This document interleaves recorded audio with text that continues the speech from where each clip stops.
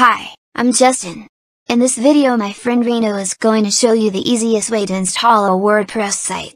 He will also show you how to install the most advanced and easy to use page builder called Elementor, so you can easily edit your WordPress site without needing to be a coder. Hey, even me, a 12-year-old kid, can do it, so I know you will find this very easy to do. Also, make sure to stay to the end, since I will give you a private code to access some of my paid courses completely free. Okay, without further delay, Reno, take it away. So you want to get started with WordPress, and you want to make your own portfolio website, something like this, or maybe something like a business website, but you don't know where to start with WordPress. In this video, I'm going to show you how to install WordPress on your website. I will do this by buying a domain name for my own portfolio, so you can follow along with me. It's an easy process that I always follow when I'm working on my own website or on a client's website. And as a bonus, I will also show you how to install Elementor, which is the page builder that I used to build this website that you're seeing here. After you've done this, you can get started right away, because we're going to use a method that will give you instant access to WordPress. This is better because with most other methods, you will have to wait a few hours or even a day before you can get started. The platform that we're going to use is SiteGround, because they have a one-click WordPress installer, which makes it super easy for anybody to do this. On this page, I gather different resources that you will need to build websites, things as hosting, page builders, handy plugins.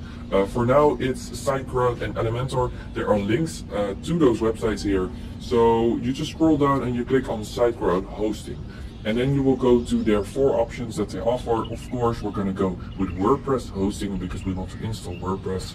We're going to agree to cookies. And as you can see, they offer free packages. Let me zoom out a little bit. But before you're actually going to buy this, of course, you want to know if it's a good investment. So let's just take a short look at the other options in the market. So you probably already know that if you want your website live, you will need hosting and domain, and on your hosting you install WordPress. This is the only thing you have to pay for. You cannot have your website live without it. WordPress is free, the page builder that we're going to use is free, so we're going to keep the budgets very limited in this video. So let's just look at the best and the cheapest options to do this. There are a lot of companies where you can buy hosting and domain. I have almost 10 websites now live, and I paid $5 per website per month. So I almost paid $50 every month, and I paid this amount for like 2 years, and I thought it was a little bit too much, so I started searching for other options. And then I discovered SiteGround, where they have a package that's unlimited. So even if you have 20 websites, it's still one price, and that price is $18 per month. But now they have a special price, and it only makes it $7 per month. So I went from $50 per month to $7 per month. And this price that you're seeing right here, you can lock that price for a few years, so you won't pay more, next year. And I don't know for how long they're going to keep this price, but I luckily bought it for the $7 per month price. I advise you that you buy at least your own personal name.com, so your first name, last name.com, simply for the reason that you don't want anybody else with your personal name .com or .org or the extension that you want. And that's why I bought renodeboer.com, so nobody else can buy it. And now we only talked about pricing, but of course, hosting is way more than pricing, because cheap doesn't always mean good. But they are officially recommended as the top 3 hosting companies by WordPress itself. And I've gathered some screenshots of Facebook groups where a lot of people voted for their favorite hosting company. And as you can see, a lot of people use SiteGround. And also for the speed, people who have switched to SiteGround, they posted their screenshots about the speed, and it just went up dramatically. So that's just so cool. They have super fast servers. And what I also really like about them is their support. They have chat, they have phone, and they have support tickets. And this is really nice, because a lot of hosting companies, they take like 1 day or 2 days to respond. And that's not what you want. When you have a problem, you want it to be solved. So their fast support is also super nice. And the last one thing that I want to say about it is that their interface has just changed. They have updated their whole interface, and me as a designer, I love the new interface. I'm going to show you after we buy the domain name. It's super nicely designed, and that's what I care about. Most people don't, but I care about it. So let's just go and get this plan, the most cheap plan for now. And here you can choose your domain name. So I already have my own name, so right now I'm just gonna go with the English translation of my name, which is Reno the Farmer. I hope it's still available. and I click proceed.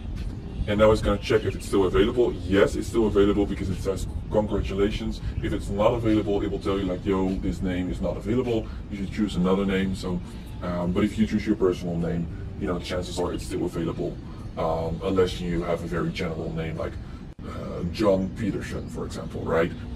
Then you should choose something else. But at least you want your own personal name. So now I'm going to just fill in my info. And when I filled in this info, I will get back to you. Alright, so I filled in my info and now we're here on the payment information. You could just pay by card, but I'm going to use Ideal for now because I'm in the Netherlands and this is the payment system here. But you can just fill in your credit card info. And this is the section where you can lock that special price. If you don't want to pay $10 a month, you can pick this $4 a month and you can lock it for a certain period of time. The only con that I could find is that you have to pay now. But it's also an advantage because you know you're going to pay that price and that's it. So you can choose how long you want this special price. So if you're going to put it on 1 month, you will only pay $4 for 1 month, but then after 1 month, it will go to the higher price. So if you know that this is your own website and you want it at least 1 year or 2 years or maybe 3 years live, then you should of course just pick this one. And then you have to pay a pretty huge amount now, but if you calculate it, it's of course really cheap because it's for 3 years. So you can also put it on 12 months, and if you scroll down, it's only $74, and that's the price for the whole year. So then you will have your domain and you will have your hosting for a whole year for this price.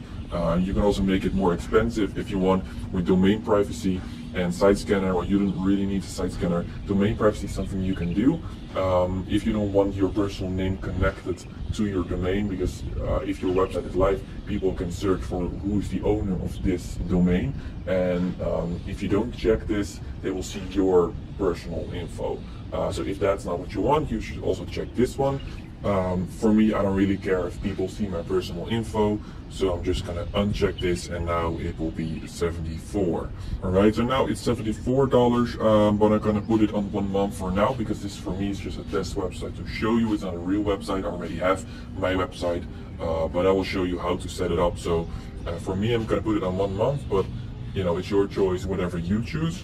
And then you just confirm that you have read and agreed to the SiteGround terms. I don't need the newsletter, and you just click on pay now. Alright, I have paid, and now they say thank you for purchasing SiteGround hosting services. Your transaction was complete. Alright, we are currently processing your email in case you've not received your welcomes email. Okay, so I need to check my email. So I'm gonna open my email. Alright, I've received 1 email from them, which is just the information about my payment, but that's not the email that you need. You need to wait a few more seconds and they will send you another email, which is this one. Yes, so this is the login for your SiteGround account. So you need to click on this and then go back to your email, and they say that your username is your email and the password is what you just filled in when we signed up. So I'm going to use that password. Alright, and as you can see, this is the login. This is the whole new designed interface of the My SiteGround account. And they've just made it super beautiful and super easy. There are a lot of tips here, but it's you know, installing WordPress is super easy. If you have multiple websites, you will see them here. Your billing information is here.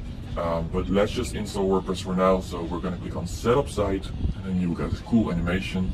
And here they will ask you the question if it's a completely new website or do you already have the website on a different hosting platform. So this is a new one, so I'm going to click on Start New Website.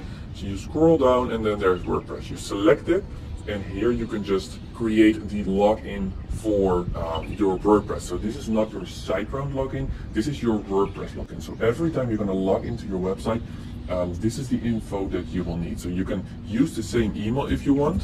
Alright, so I'm going to use the same email, and then you will choose another password. I suggest that you don't use the same password as SiteGround because that's not really safe. So to choose another password here, they have this generate button.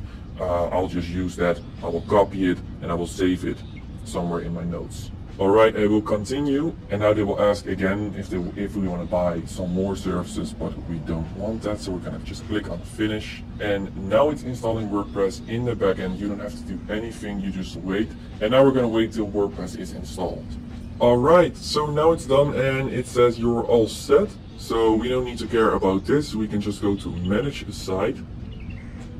So now how do you get to your website? Well, with WordPress it's always the same. You just go to your domain, right? For me it's arenadefarmer.com. Then you type /wp-admin. And if you're really bad at remembering, just save this link as a bookmark because this is the login for your website. It's always the same. So you're gonna press enter, and now it will ask for the login that we just created. So we're gonna use the email, and we're going to use the password that we have saved a few minutes ago. Alright, so now I'm going to click login. Welcome to your WordPress website. Now they have this starter menu. This is not what WordPress looks like. They want to help you with installing, a lot of different plugins, but we don't really want that because we just want a clean WordPress install. So we're going to click on exit down at the bottom here. And now we are inside of WordPress, but as you can see, it has this SiteGround branding and they've installed some SiteGround things. This is not how WordPress looks like. So the first thing that you want to do, if you have your WordPress installed, is go to plugins and then deactivate the SiteGround optimizer and deactivate the WordPress starter. Alright, then if you click back to your dashboard, this is how WordPress, how a clean WordPress install looks like. Alright, and now as a bonus I want to show you how you can install Elementor on your website. So like I've said, I've put the direct download link here. So go back to that link and then click on download Elementor for free. You're going to click on it and you will need to wait a few seconds and then it will download here in the bottom. Alright, now we have this .zip file. We go back to our website, we go to plugins again, you click on add new. You click on upload plugin, and here you need to choose the file. So now we're going to find that zip that we just downloaded. For me, it's here in my downloads folder. You're going to click enter, and you click on install now. It's installed successfully, and the last thing you want to do is activate plugin. Alright, so now Elementor is installed on your WordPress and you can just start building up your pages. I have a basic tutorial on Elementor. I will put that in the card or in the description. I hope this video was helpful. If you have any questions, please let me know. And on this YouTube channel, I'll make a lot more videos about how to actually build a website. So again, I hope this was helpful. Thank you so much for watching, and I will see you in the next video. Wow, that was easy. Now you know how to install WordPress and Elementor. You also learn how to get things set up the easy way using SiteGround hosting. You will find they have very fast and reliable hosting for a great price. They also have a lot of very positive reviews, so that should mean they are doing something right. The link you need to get the free or pro version of Elementor is in the description below. I also have the link for SiteGround hosting in the links below as well. Finally, since you took the time to watch this video till the end, you can access some of my paid courses for free today. You just need to look for the link in the description that says, Free Private Access. Once you click on that link, you will see an access web page. All you need to do to gain free access to the private membership club is type in 7654. You can then join my internet marketing membership for free. I also listed some other very useful information below. Thanks for taking the time to watch this video, and don't forget to like and click the notification bell to get updates. I should also mention that I have a video on using Elementor with WordPress, so look for it in the links below so you can get started fast. Okay, until next time, take care.